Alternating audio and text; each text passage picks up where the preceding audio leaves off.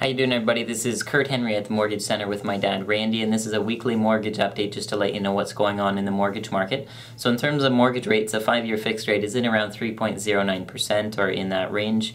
Variable rate is around 2.9%. And I wanted to talk to you about buying a duplex or a triplex or a fourplex in this video. The advantage to buying a duplex, for example, is that it has two separate units in the house. So in other words, two families could live in the house. So if you live in one unit, then you can rent out the other unit, and therefore the rental income you get on that second unit can help pay or just bring extra cash flow into your income per month. If it's a triplex, then you can live in one unit, you can rent out two units, and of course you'd probably get more rental income if there's two separate units in there along with the unit that you're in. If it's a fourplex, then it just goes on from there. But if you want to buy a duplex and you want to live in the house, then it's still considered owner-occupied. So in that case, you can buy it with less than 20% down because it's owner-occupied. You can actually do a duplex with no down payment at all as long as you qualify for it.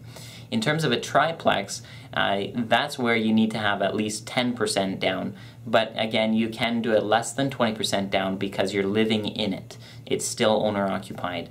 Same thing with a fourplex. You can still do that with 10% down. If you're going to be buying a duplex or a triplex or a fourplex and you're not going to be living in the property, so therefore it's a true rental property, it's not owner-occupied, that's when you have to have 20% down.